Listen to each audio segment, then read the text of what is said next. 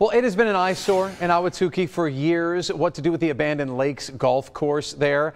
Quite a heated debate, in fact. Tempe had the same problem with the Rio Salado golf course. It just needed a new purpose. It took Tempe a few years. Not a quick fix by any means, but this morning, Justin Pizzera is giving us a first look at what is now being called Sing Meadows. What's this about, Justin?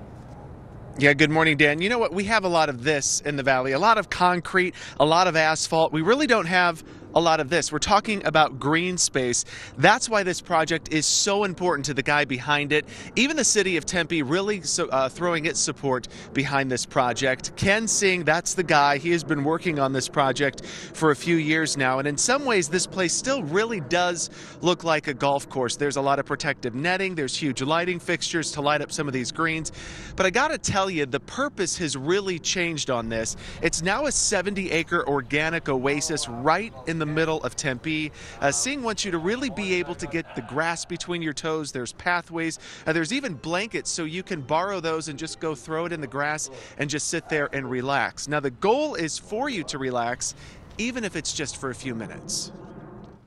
I think this generation, we've moved so fast that we forgot where we came from. And I tell everybody, sometimes going backward, gentlemen, is forward thinking. Our lands are disappearing. Our fertile land is gone. Our kids need to be fed 3 times a day. How you doing it? Well, speaking of eating, look at that right there. Singh gutted the clubhouse. It's now a restaurant serving organic dishes. In some cases, these veggies, they're pulled right out of the ground. They're washed, and then they're literally just put on your plate. We're going to talk with that executive chef coming up a little bit later in this show. We're live in Tempe. Justin Pizzera, ABC 15.